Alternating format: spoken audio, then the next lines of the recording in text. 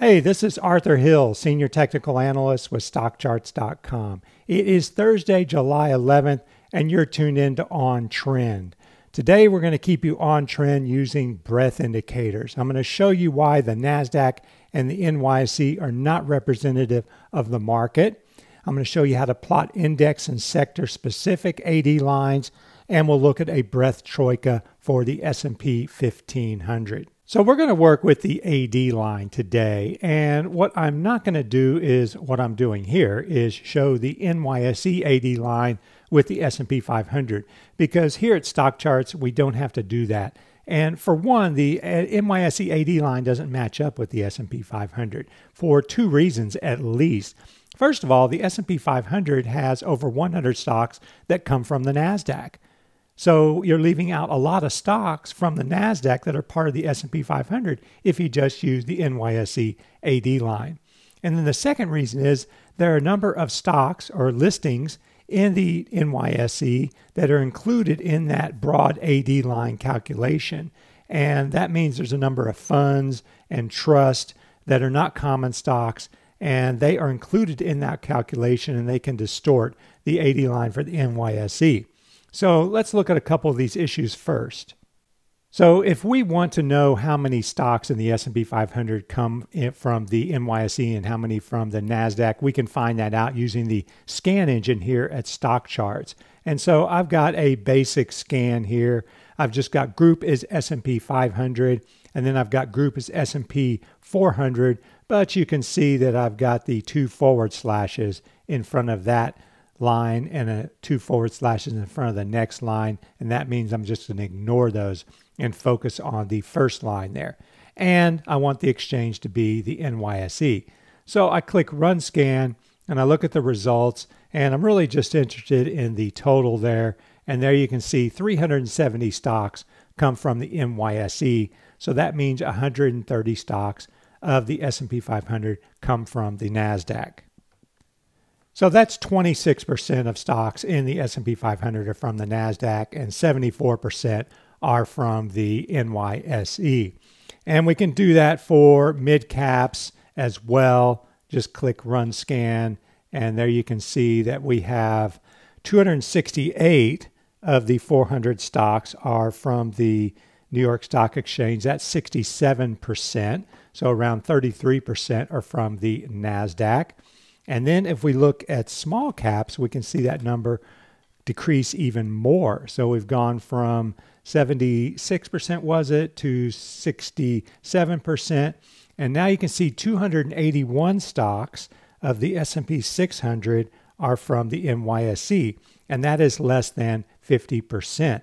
So there are more stocks in the S&P 600 index from the Nasdaq than the NYSE. In addition, I went to the Nasdaq.com website to find a company list for stocks in the Nasdaq, the NYSE, and the Amex. And there you can see is a link or links to download those lists. And so I want to show you what's in those lists so you can see what is part of the breadth indicators there. So here's an Excel file with the stocks in the Nasdaq, and I've sorted it by market cap there. And you can see the beginning ones don't have any market cap because they are some sort of trust or fund or something. And so I have to scroll down when I start getting to market cap. And there you can see I start getting to 113,000 market cap. So what I'm going to do is I'm just going to eliminate all these ones with zero market cap because I want to count the number of stocks that have a market cap under 100 million, which is quite small. So you can see I'm going down this list. I'm at 90 million, and there's the cutoff there at 100 million. So there are over 1,000 stocks in the Nasdaq with a market cap under 100 million. That is a lot of small stocks that are being included in those AD statistics. And yeah, whether it's good or bad is open for debate, but I don't want to have market caps under 100 million in my AD stats personally. And if we scroll all the way down to the bottom, we can see the largest stocks in the Nasdaq. That would be Microsoft over 1 trillion, Amazon 978 billion, Alphabet and Apple come in, as well as Facebook getting over $500 billion market cap. So here's a list of stocks in the NYSE, and again, it is sorted by market cap. And you can see in the beginning we have stocks or issues, listings that are listed as 0 for market cap, and that's because either they're some sort of preferred issue or they are a trust or a fund. And so if we scroll all the way down until we get to some stocks with a market cap, you can see there are over 700 issues there that do not have a market cap there. And then if we scroll down to the bottom, we can see the largest stocks in the NYSE, and I found this quite interesting. The largest listing is actually an ADR. It is, drum roll please, Alibaba Holdings. As you can see there, there's the top 10 there. BABA at 436 billion is the top holding. It is bigger than Disney, Bank of America, MasterCard, Procter & Gamble, ExxonMobil, and JP Morgan. Who would have thought? And you can also see in these top 10 stocks, we don't have any like true technology stocks. I know that I know that MasterCard and Visa are listed in the technology sector, but the really payment processors, I'm not sure how much of they're not really true technology stocks, I don't think. And I think you have to go all the way up to the number 198 billion up there is Oracle as the first true technology. You also have Taiwan Semiconductor, which is a technology stock. So here's a chart with the New York Composite in the top window, and then I've got New York Advances in the second window using an up-down pair, and I'll show you how I did that just a second here. And I've got New York Declines there. So you can see we had 785 advances, 1,084 declines, and then advances minus declines would be plus 701 net advances there. And there you can see how that line changes over time. And then if I scroll down a little further, I can see the total issues on the NYSE, and it's not as stable as you might think. You can see up here in December, January is in the 3,080 area, and it fell down to around 3,030 or 20, and it's kind of stabilized around 3,040 the last few months. And then there's the NYSE AD line. But as far as how I created this chart, we've got something called up-down pair as an indicator. And I've got NYADV, $NYADV for advances, comma, $NYDEC for declines. And that'll create that up-down pair. And if I want to make an AD line, I've got price and I've got my NYAD, which is net advances indicator. And then you can see I've selected cumulative as the chart style. And then you can open up the advanced options. You can see they're closed now, but if I open them up, and then I can add a moving average, and I added a moving average to that plot. So you can see it's a 200-day moving average and the AD line there. So let's see how the New York Stock Exchange AD line and the New York Composite look together, as well as the Nasdaq Composite and the Nasdaq AD line. And we've got that all on one chart here. So we can see the New York Composite, well, it's still below that January 2018 high there, considerably below. It has not exceeded that high. And if we look at the AD line, it made a new high there in August. And then it made another new high in the spring, and here in the summer, it's making new highs. So the NYSE AD line is clearly stronger than the New York Composite there. Then if we look at the NASDAQ, we got a different story here. All right, we see the NASDAQ Composite hit new highs there in the spring and in the summer. So the NASDAQ Composite is in a clear uptrend, but if we look at the NASDAQ AD line, it peaked back in August 2018 and formed a lower high in May. So it is not keeping up with the NASDAQ. Now you can read into that what you will, but what I want to do is I want to look at index specific breadth indicators. I want to see the S&P 500 with the S&P 500 AD line, and I'll show you how we can do that. So before we get to plotting the AD lines for the S&P 500 and S&P Small Cap 600, I want to show you where you can find these symbols. So up at the top of every web page on the right-hand corner, you're going to see the search icon there. And I'm going to click on that icon and open up the search box. And I'm going to search for advanced decline percent. And I'm going to put a little minus for volume because I don't want volume in the results. Now, the initial results are going to be for the support articles, as you can see there. But if I go down to the bottom, I can click the symbols button to see all the symbols that have advanced decline percent in them.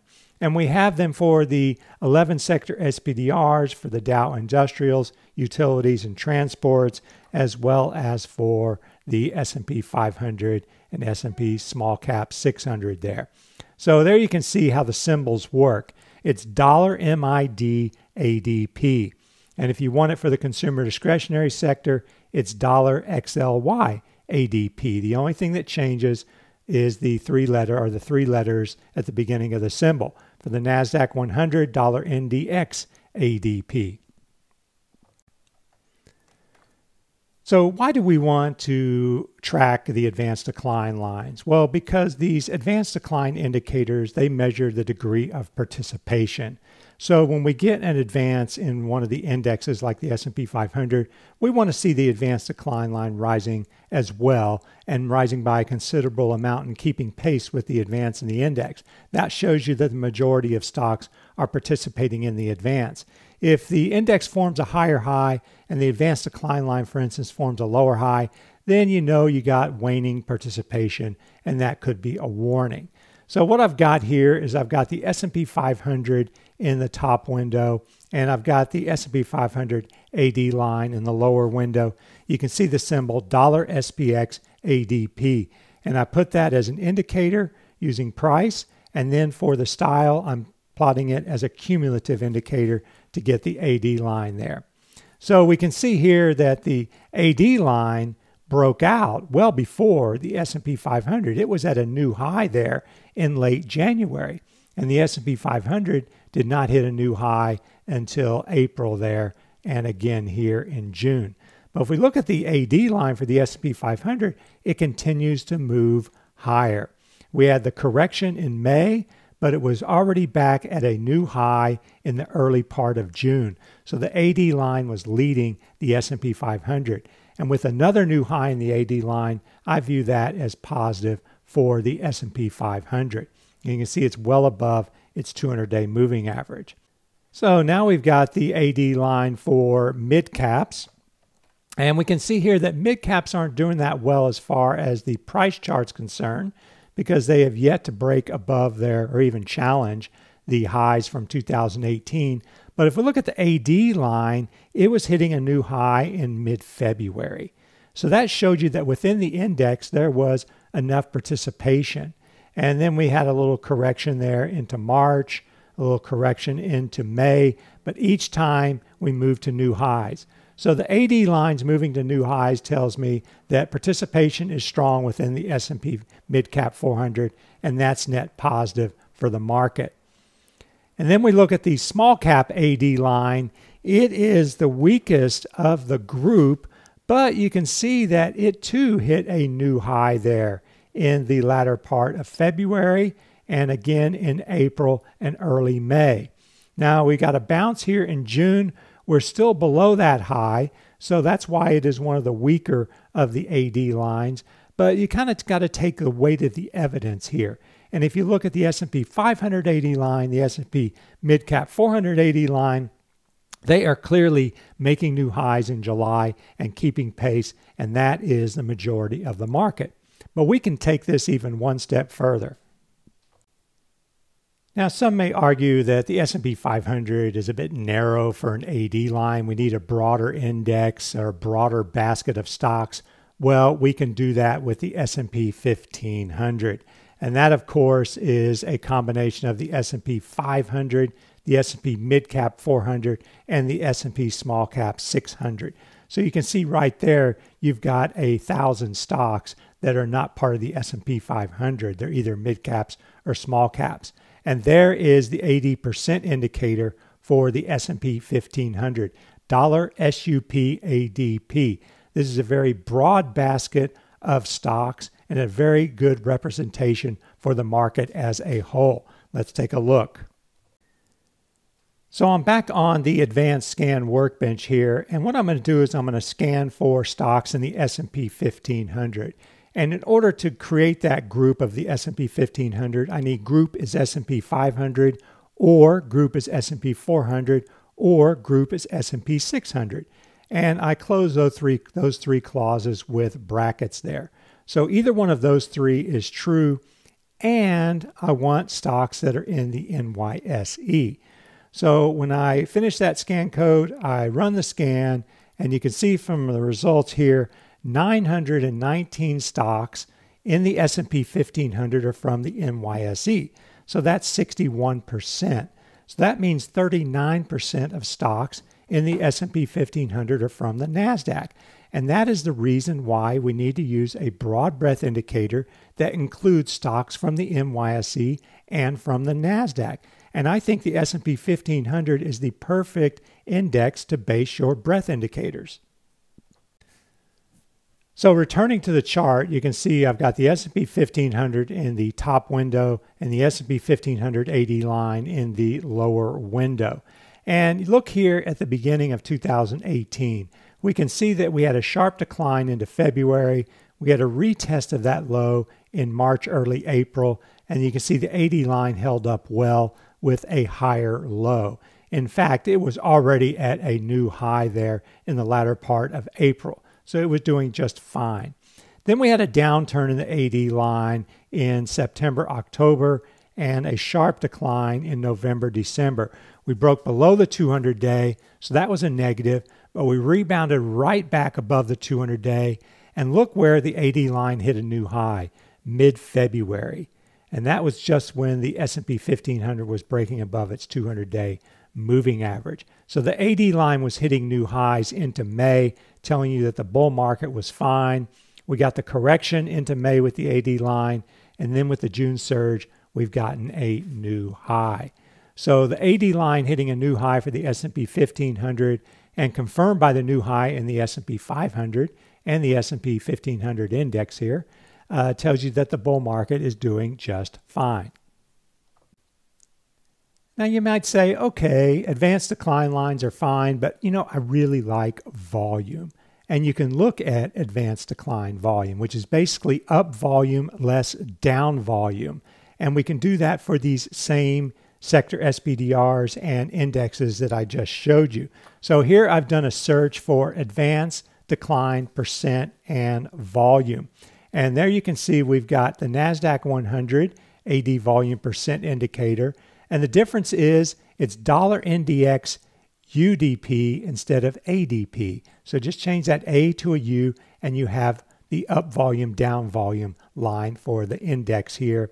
We also have it for the Dow Utilities, Transports and Industrials, as well as the S&P 1500, 500, 400, and 600. And as I said, the 11 sector SPDRs as well. We have to scroll down to see those symbols. XLE UDP, XTL UDP, XLF UDP, and so on.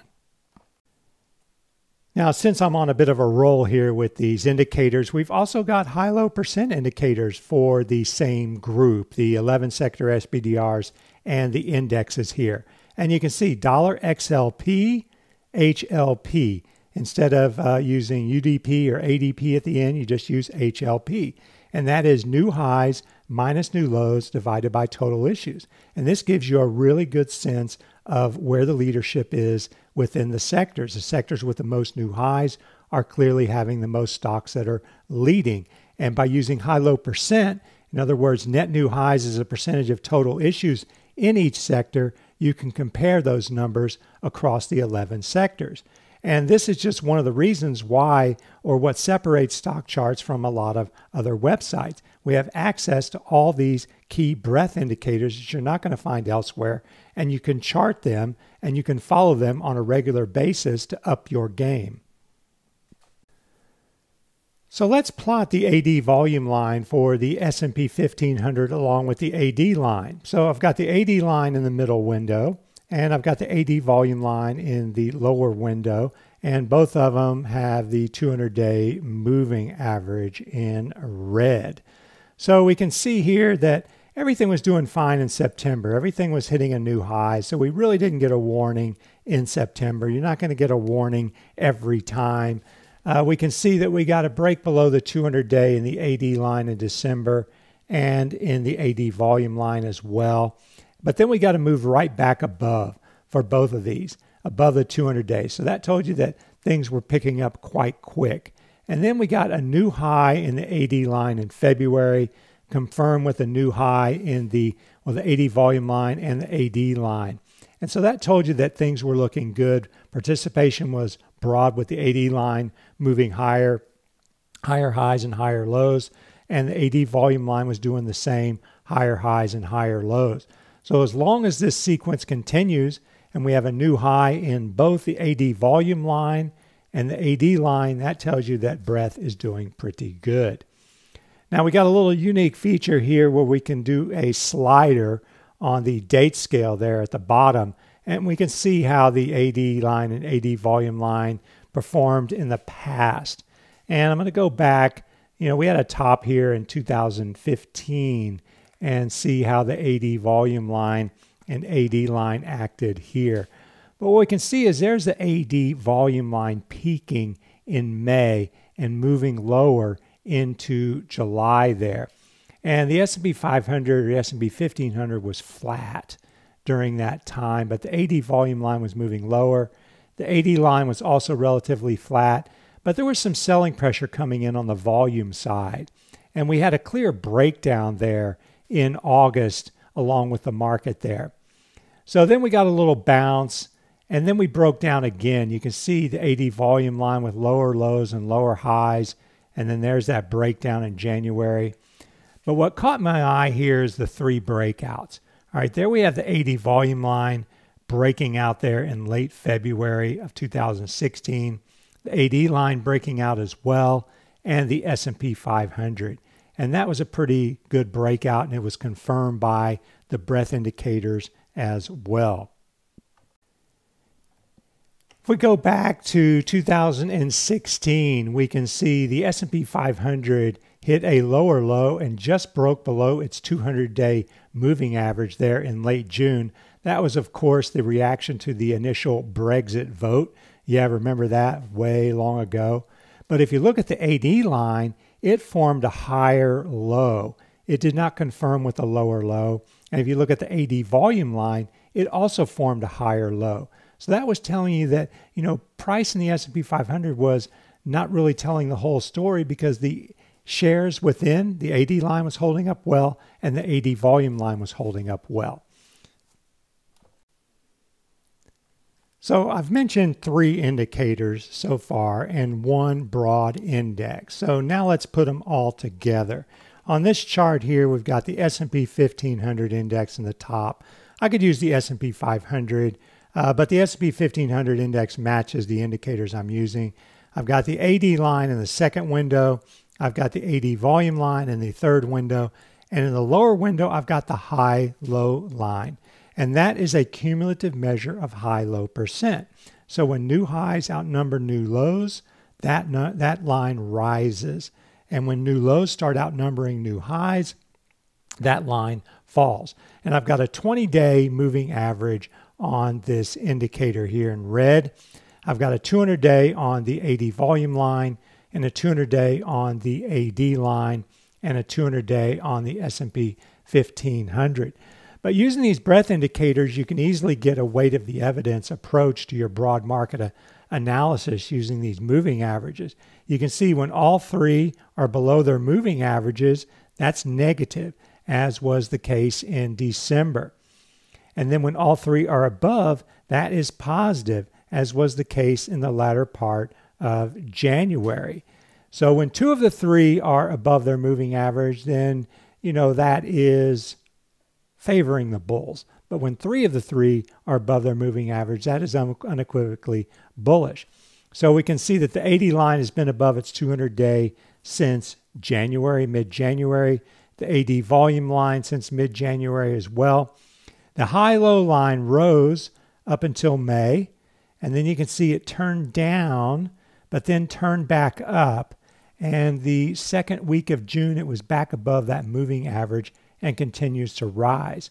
So right now, all three of these indicators are confirming the bull market, as is the new high in the S&P 1500 index and the S&P 500 index. Now, it's real easy. Once you've created this chart, you can switch to the other sector SPDRs or the other indexes with just a change of the symbol. So I'm going to go up here to the symbol entry box, and instead of the S&P 1500, I'm going to do XLK for technology. And now I'm going to add the technology indicators. So we've got SUP ADP. I'm going to change that to XLK ADP. I'm going to change it to XLK UDP for the advanced decline volume line. And I'm going to change it to XLK high-low percent. And I'll just click update, and boom, I've got a new chart telling me what's happening with the technology sector. And we can see it is one of the strongest sectors. If we look at the AD line, it was back above its 200-day in the earlier part of January, as was the AD volume line, well before the technology ETF crossed above its 200-day. And the high-low line was rising there in late January. And then here in May, it just flattened out and didn't go below its 20-day moving average. So it was holding up better. We also had a bit of a tell here. You can see the AD volume line flattened out in May and June, as did the AD line, whereas the XLK moved lower. So there's a little bit of less weakness, if you will, from May to June in these indicators. And then they turned up pretty sharply in early June. And of course, XLK moved to a new high. So if you want to find out more about these breadth indicators or any indicator we have at StockCharts, you can go to the chart school, and there you will find a whole host of information on our indicators and our overlays. And the breadth indicators can be found in the market indicators section. And there you will see the advanced decline line, advanced decline percent, advanced decline volume line, and so on. If you're not a subscriber and you're interested in seeing how these breadth indicators work when you're charting them, you can get a 1-month trial all the time here. There's a link to tell you all about the different features that we offer. You'll strengthen your analysis. You can monitor your portfolio better. You can streamline your research. We've got award-winning charts. You can create chart lists with all of these breadth indicators to easily follow them and see when they change and generate signals. All right, so that concludes this edition of On Trend and all you need to know about breadth indicators. Thanks very much for tuning in, and have a great day.